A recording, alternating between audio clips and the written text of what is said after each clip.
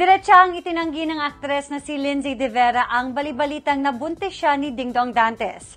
Nakikipag-ugnayan na raw siya sa kanyang lawyers para aksyonan ang mga nagpapakalat ng maling impormasyon. Nakatutok si Lars Santiago. Diretso na, how do you feel? First and last time on cam na raw, magsasalita ng aktres na si Lindsay de Vera tungkol sa fake news na nabuntis daw siya ni Dingdong Dantes.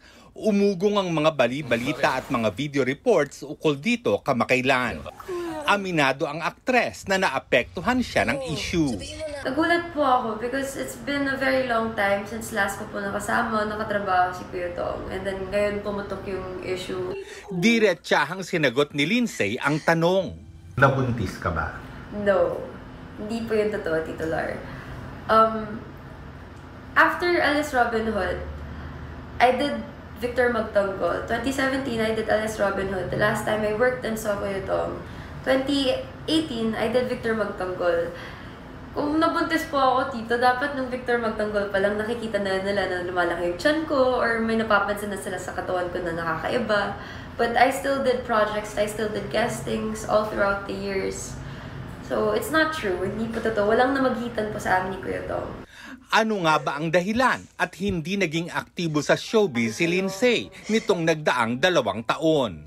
I wanted to focus po on my studies, Tito Lar, because maaga pa ako nag-graduate ng high school. I was 15 when I graduated. So, since I gave some time sa career ko, sa passion ko, I wanted to also give time sa education ko. From 2018 up until now, I've been spending more time sa studies ko po. Handa raw si Lindsay na harapin ang mga nagkakalat ng chismis hanggang sa korte. Malakas po loob ko, Tito Lar, to tell them, to ask them to come forth with proof if they can. Patunayan po nila, nabuntis ako ni Kuya Tong. Masasabi ko po kasi is, right now I'm currently talking to lawyers as well. We are talking to our lawyers and we are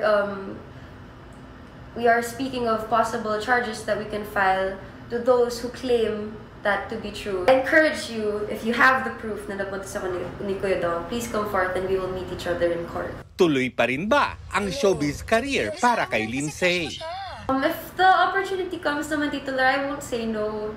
Pero for now po talaga, I'm focusing on my studies and my education. I'm not getting any younger, it's kaka-birthday lang po. So, I wanna pursue my studies and at least graduate college.